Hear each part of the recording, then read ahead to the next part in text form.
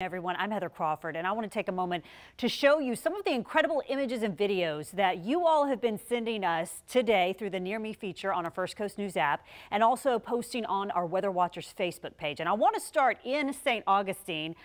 Bernadette Baker shared this video with us. Some guys out here, they look to be in their swim trunks.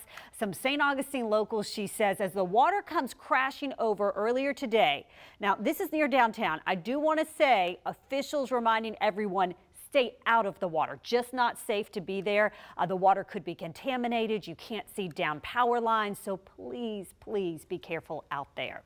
I also want to show you some video we got of the flooding in Riverside. This was earlier today at the Rivera Apartments off of St. John's Avenue. Gail Allen sending us this video. Look at how close the water is. It's actually coming into some of the homes there. She told us at about 3:30 when the water was rising, she was helping a neighbor who was downstairs whose home was flooding. So that's what it looks like about an hour and a half ago in the Riverside area of Jacksonville.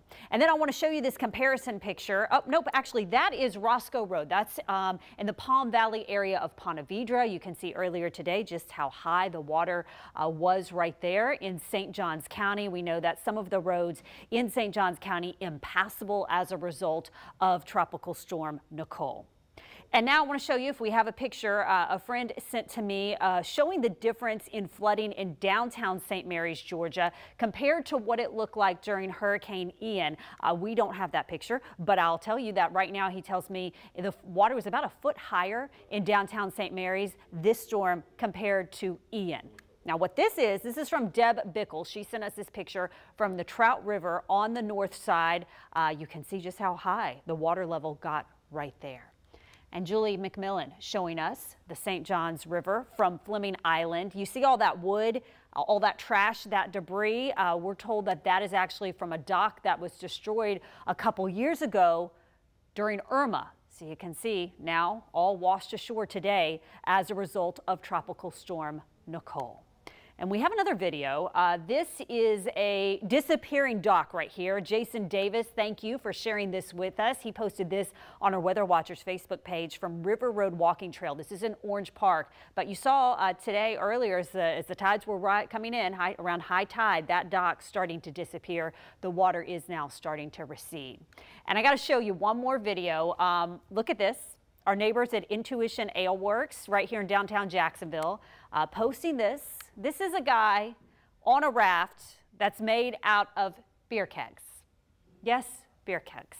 Florida man, right here. This is on flooded Gatorville Boulevard in downtown Jacksonville. There he goes. I don't know what else to say about that picture, but there you go. And if you would like to share your photos with us, I want to give you a quick tutorial on how to use the Near Me feature. You go to the First Coast News app. You see the big arrow right there, the bottom right hand of your screen. Click on that, click on the words Near Me, then you will be able to share it with us and you can put your video or pictures in. First step, you got to download the First Coast News app. If you don't have it, it's easy to use, fun to share your pictures. We'd love to show your pictures and video on TV, so download the First Coast News app and stay with our weather team who's here for you around the clock. Heather Crawford, First Coast News on your side. Thanks.